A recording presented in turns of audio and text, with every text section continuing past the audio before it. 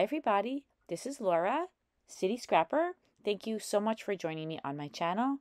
Today I have a layout that I made for Mixed Media Mayhem. For this week's Mixed Media Mayhem, we were challenged to use stamping, ink oxide or sprays, and vellum on our layout. Because I knew I wanted to have a mixed media background, I used a piece of 120-pound cardstock and I coated it with some white gesso. I'm using a Stamperia stencil and some Liquitex modeling paste, and I'm adding some texture to the background. At the beginning of the video, I traced around my photo with a pencil so that I knew where to put the mixed media on the background.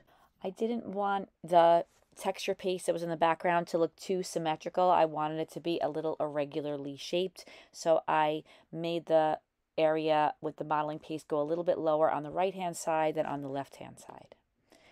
So now the modeling paste is all dry and I'm adding some color to the layout. I'm using some Lindy's Magicals. These are powdered pigment and you can activate the color by spraying them with water. Before I go any further, I just wanted to apologize for my voice. It's a little weak. I've just been a little under the weather lately. I feel fine, but my voice just hasn't recovered, so I'm sorry about that. I'm adding a couple of different colors. I start out with two main colors, Screamin Banshee Black and Tainted Love Teal. And I love the way the two colors look together. And this is from a set of Halloween Magicals that I bought quite a while back. And I love the way they look on the background. Now the only problem with gessoing the background is that the colors don't dry as bright and intense as they look when they're wet. I think that if I hadn't used the gesso, the color would be a little bit brighter. It's a very different experience to make a background with gesso than without gesso. Gesso really helps you to be able to manipulate the color and move it around. And without the gesso, you can make a really beautiful background and the colors will be very intense. But you have to really plan where you're going to put the color, because wherever you put it, you really can't change that or move it around. So there are pros and cons to using the gesso. I really love using the gesso. I've just gotten kind of used to it.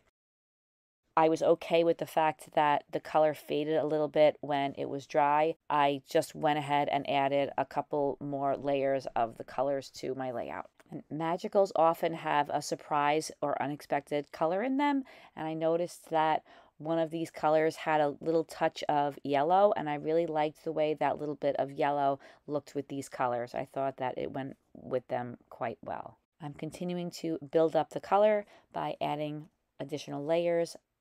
I made sure that the first layer was dry before adding a second layer. I also added a couple of splatters using my paintbrush, and I'm just continuing to add the Magicals. You really just need a tiny bit of them. There have been times when I've put way too much powder on my layout, but I think now I know the right amount to add.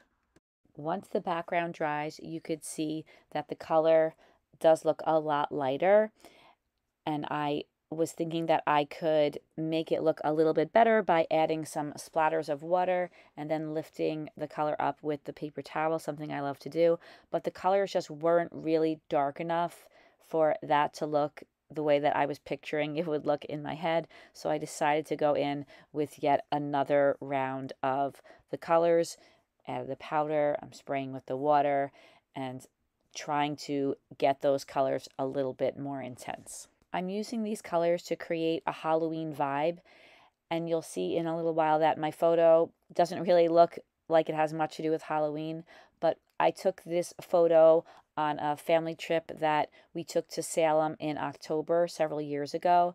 We went to a museum that was right there on the main strip. Throughout October in Salem, everything is Halloween themed, and I was trying to decide if I should make the photos that were in the museum, which was not necessarily related to Halloween like the other layouts, and make them themed, or if I should just make them regular non-themed layouts. And I finally decided that I was going to keep that Halloween theme consistent throughout the album. I just thought it would look kind of funny to have just a couple of pages that looked a little serious and the rest of them have all of the Halloween embellishments.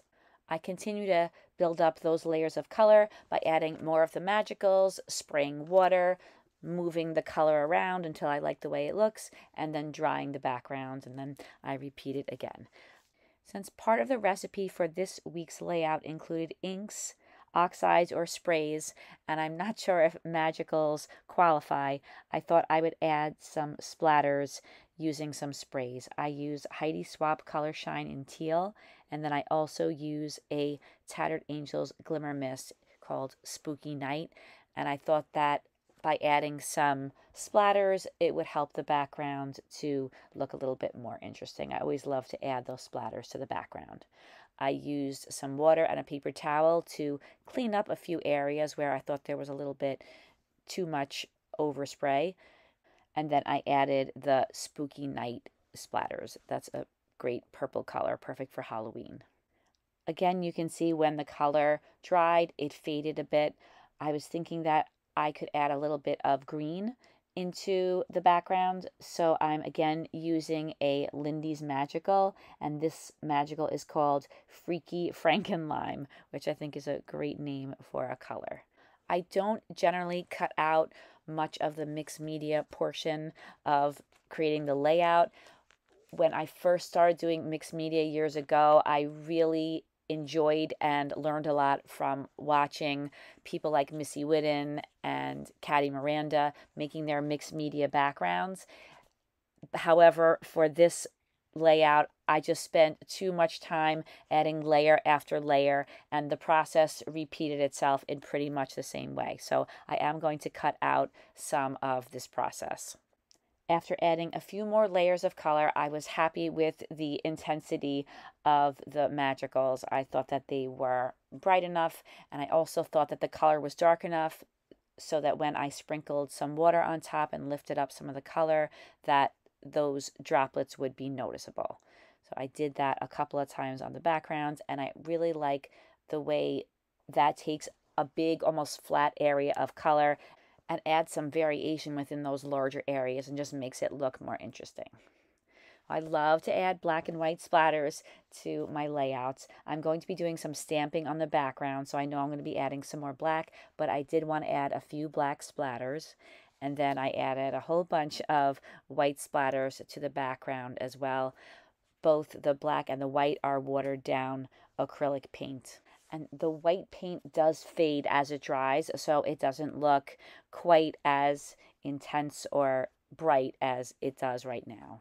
There was a little bit more splattering of color than I wanted in a couple of areas at the top of the layout, so that's an easy fix with the gessoed background. I just got an old paintbrush and some white gesso, and I dabbed the gesso onto the areas where I wanted to fade out the color. I'm not worried about totally covering up the splatters. I just don't want splatters everywhere, and this helps me to be able to shape that area of color. I'm using some Stays On ink in jet black and a stamp that I have in my stash. It's a script stamp, and I'm adding the stamping in a couple of areas, but you could see that I keep the stamping generally to the areas of color. Sometimes I like to go slightly outside of them, but I don't like to stamp on areas of the background that are white.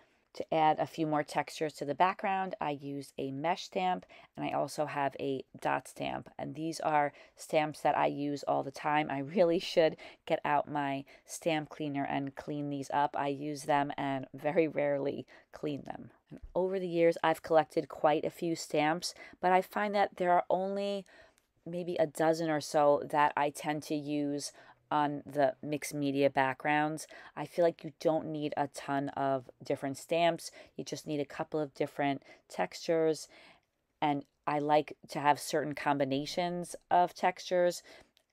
I like to combine textures that look a little different. Some are a little lighter, some are a little darker, and I think that you really don't need a lot of different stamps to make a nice stamped background. So I'm finally done with the background, and I'm starting to work on my photo. You could see the photo on my mat, and I'm using some pattern paper. This is from a Tim Holtz pad called Abandoned. This is an 8 by 8 inch pad, and the patterns on this pad are just absolutely gorgeous. I love them. I cut out a number of pattern papers. I distressed the edges with my edge distresser, and then I layered them up and attach them behind the photo with some ATG adhesive. And then I wanted to add a little bit of dimension, so I put some fun foam on the back of my photo. I don't know why I put it on kind of backwards, but then I just flipped it over so that the sticky side was facing the photo, put some ATG adhesive on the foam, and then I stuck it down to my page. And this is just temporary. I will have to go back in later with some gel glue or some other wet glue so that it will be held down permanently. The last ingredient in our recipe this week is vellum. So I use my dies and I cut out some vellum spider webs and I placed them all around the photo. I tucked part of them underneath the photo, and I kind of liked the way those looked. I thought that was pretty cool. I never tried that before. Then I used some more of those Tim Holtz pattern papers and I punched out some photo corners for my photo. I used an EK Success scalloped photo corner punch. I inked the edges of each of those photo corners with some black soot distress oxide. Then I attached them down to the photo. I wanted to extend the stamping past the area of color just a little bit. I thought it would make the stamping a little more noticeable. And I also like when there's a transition area between a large area of color in the background and the white background. So for example, splatters around the edge, I think that helps to transition or bring the two areas together. And I think the same thing about having the stamping overlapping on the background. I think it brings the background and the color together. I'm going to call this layout Peabody Museum. Not a very original title, but that's where we were. I used the same pattern paper that I used to make the photo corners, and I'm using a Sizzix letter die. It's one of those ones that is all together on one plate. I really like those when the letters are small and they're just those individual letter dies. I find them very hard to find, and I find that it's much easier to find the letters I need when it's all on one big plate. I cut out each of the letters that I needed 3 times, twice out of white cardstock and once out of the Tim Holtz pattern paper, the same one that I used for the photo corners. I layered them all together with, of course, the pattern paper on the top, glued them, and then I inked the edges with some Distress Oxide in black soot. And now I'm attaching them down with some ATG adhesive. And sometimes I'll go back and use some wet glue to attach these down later on, but I do spend a long time lining up all the letters and getting them exactly the way I want them. Next, I started looking for some embellishments that I thought would go well with the layout, and I found a pack of Martha Stewart epoxy stickers, and they are, I thought, appropriate for this museum photo. I added a chair to the right of the photo, a candelabra over the photo. There was a cute goblet that I put on the left-hand side, and a candle that I put to the left of the title. Next to the goblet is a little jar that says Graveyard Dust. That was a Fun Stamper's Journey clip. I just removed the clip part, and I thought that it was a nice complement to that little goblet. And then I was thinking that I could add a tag at the top of the layout and that I could use the tag to anchor some of the embellishments. I trimmed it down a little bit, and then I used some ribbon and I tied a bow at the top. In the end, I removed the tag from this layout. I thought that it drew the eye too far up on the layout. The photo is already closer to the top than to the bottom of the layout, and I didn't want to bring the eye even further up onto the page. The chipboard banner under the photo says Scary Spooky Fun, and I love that line of jack-o'-lanterns at the top of the photo. I wanted to add a little something, but I didn't want to go too crazy with embellishing the photo. I thought that was just enough. And then I started going around the layout and attaching the elements down with the ATG adhesive. I didn't want the candelabra to be all alone at the top of the page, so I added a little chipboard skull right next to it. I added a chipboard piece that says Haunted on top of the title, and then I had 3 round little chipboard pieces, so I added one of them to each of the clusters. I wanted to add a couple of bats, so I used some Sticko bats and I began spreading them around the layout. I always think that bats are a great embellishment to add to Halloween themed layouts. Something about them I just love. This is where I started to think that that tag was just not right for this layout, so I removed it and rearranged the embellishments. Unfortunately, I only had 2 chipboard spiders. I wish I had 3, but I had to make do with 2. And then I used some enamel dots to add a little bit of an accent to each of the photo corners, and that completes this layout, and here are some close-ups. Thank you so much for watching this video, everybody. I really hope that you enjoyed it. Once again, I'm really sorry about my voice, and I appreciate you sticking with me till the end. If you haven't already, don't forget to check out all of the Mixed Media Mayhem videos for this week. The links to the channels of everybody who participates in Mixed Media Mayhem are in the description box. You could also check out the Facebook group. I hope everybody has a fantastic day, and I will see you again soon. Take care, everybody. Bye-bye.